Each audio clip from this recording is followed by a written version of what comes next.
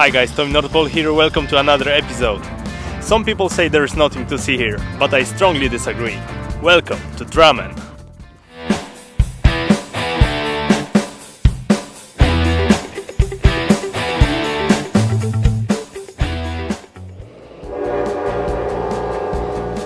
If you had spent already some time in Scandinavia, Drammen looks like many other cities located along the rivers.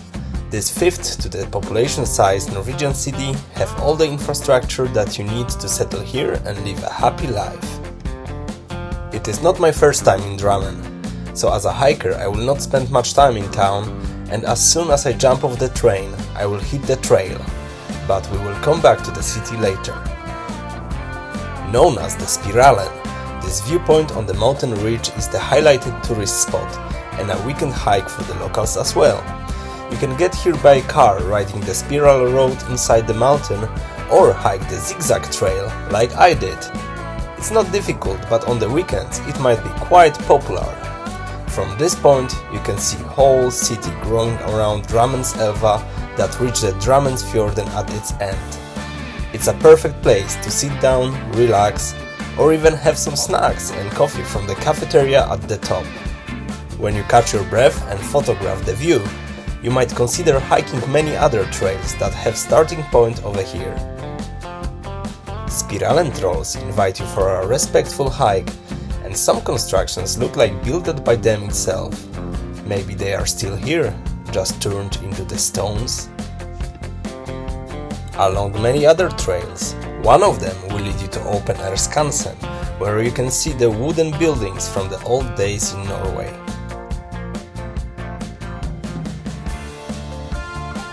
It's easy to lose track of time hiking in these beautiful landscapes. It's always a good idea to have some lunch and coffee with you. It is end of April, but the snow is far from gone in the heart of the woods in the higher altitude. You might start your hike in a shorts and end up in the winter jacket, or opposite. Sooner or later it's time to go back. The evening light gives a little different look at the city. Just before leaving, check out this bridge that in design reminds a giant harf. Read a legend about the people singing to the river, and even listen to a river song from this modern art installation.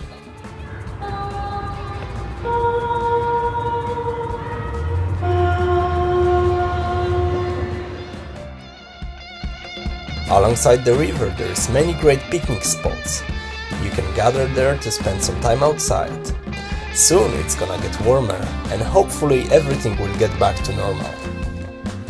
That's all for today, thank you very much for watching. I hope you enjoyed this episode and you're gonna visit Drammen sometime. If you do, let me know in the comments and don't forget to subscribe to this channel to see more videos like that. Until then, bye for now!